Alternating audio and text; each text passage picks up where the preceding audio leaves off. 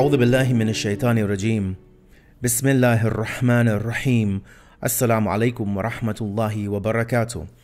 And welcome back to Living the Quran through the Living Quran, in this series where we've been investigating and reviewing chapter number 56, Surah al-Waqiyah, the chapter of the inevitable event or the great event.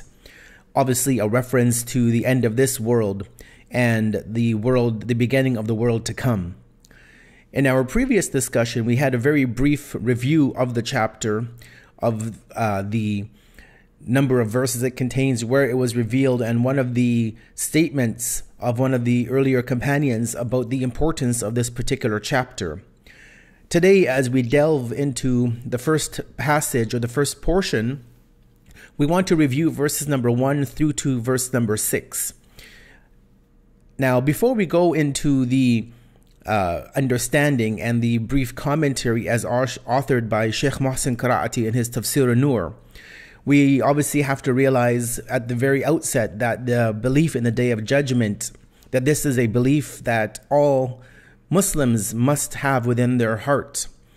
Not only Muslims, obviously this is a belief in all the monotheistic religions, that this world will eventually come to an end. And obviously we are only given that amount of knowledge and information within the Quran and within the statements of the Prophet Muhammad and his successors. May God's peace and blessings be upon all of them. And so we need to study these texts to better understand the events of that day. And not only the events of that day, but rather we also need to be able to straighten our lives to ensure that when we come to that time, that we are able to make our way through it with a collection of good actions on our record. Before we go into the commentary, let us have a listen to the Arabic and then the English translation of these 6 verses that we wish to look at this session, and then we'll come back and review the commentary of these verses. Allah says the following in chapter number 56, Surah al-Waqiyah. Bismillahir Rahmanir Rahim. Idha waqa'atil waqi'ah. ليس لوقعتها كاذبة خافضة رافعة. Beware of the time when the inevitable and the promised event shall come to pass. There is no denying its coming to pass. This event shall be lowering the status of some and exalting the status of others. إذا رجت الأرض رجا وبست الجبال بسا فكانت هباء منبثا. This will take place when the earth shall be shaken with a violent shaking, and the mountains shall be completely shattered, so that they shall be all reduced to particles of dust scattered about.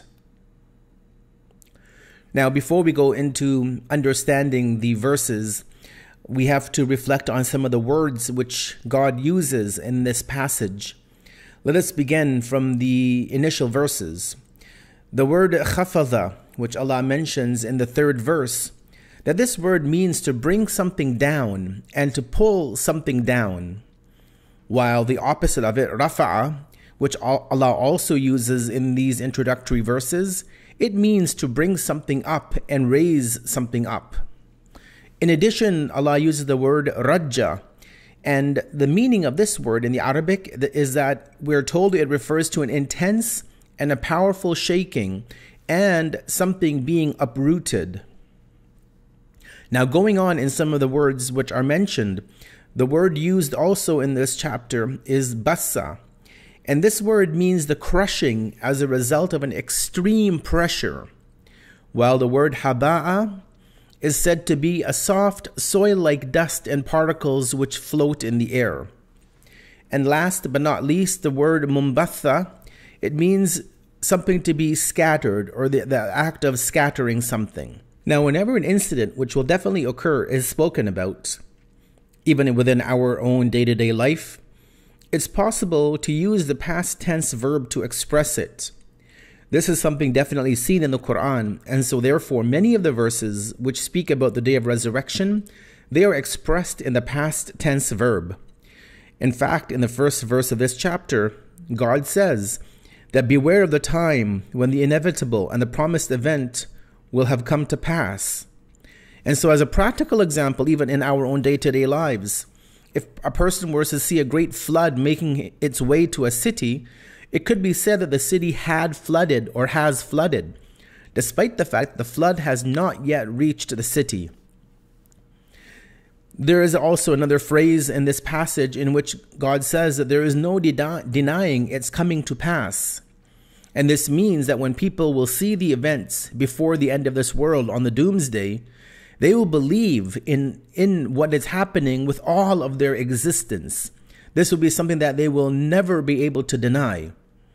And in fact, in the Quran, there are other verses like this, including in Surah al-Ghafir, chapter number 40, verse number 84, in which Allah says, فَلَمَّا رَأَوْا بَأْسَنَا قَالُوا آمَنَّا بِاللَّهِ وَحْدَهُ وَكَفَرْنَا بِمَا كُنَّا بِهِ مُشْرِكِينَ. And so when they saw our punishment, they said, "We believe in God alone, and we reject all that we used to associate with Him." In addition, in the Quran, in chapter number 26, Surah al-Shu'ara, verse number 201, God says, لا يؤمنون به حتى يروا العذاب الأليم. that they will not believe in it until they see the grievous punishment. In addition, in the Quran, in chapter number 22, Surah al-Hajj, verse number 55, God says, ولا يزال الذين كفروا في مرية منه حتى تأتيهم الساعة بغتة أو يأتيهم عذاب يوم عقيم. And those who have disbelieved, they will continue to have doubt about this, meaning the Quran, until the hour overtakes them suddenly, or the scourge of a destructive day befalls them. In speaking about these verses of Surah al-Waqiyah, the fourth Imam, Imam Ali, the son of Hussein Zainul Abidin, peace be upon him, also known as Imam al-Sajjad, he has said, "By God, I swear the following, that the day of resurrection will bring down the enemies of God into hell." And this is understood from the word khafidha, while the friends of God will be elevated into the gardens of paradise, and that this is understood from the word rafi'ah. Indeed, truly dignity and disgrace, raising one person to a higher rank and degrading one to a lower rank, in all of reality these will be made clear on that day.